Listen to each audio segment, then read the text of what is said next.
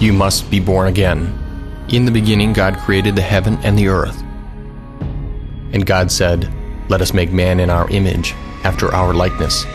So God created man in his own image. In the image of God created he him, male and female created he them.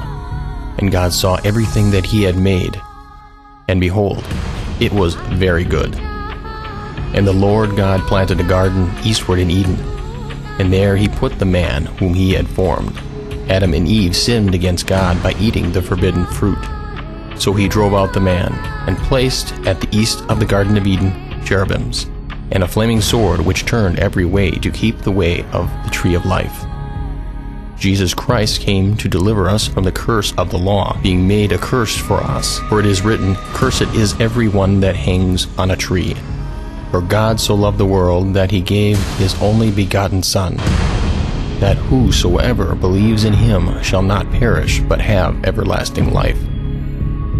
That if you confess with your mouth the Lord Jesus, and believe in your heart that God raised him from the dead, you will be saved. You must be born again.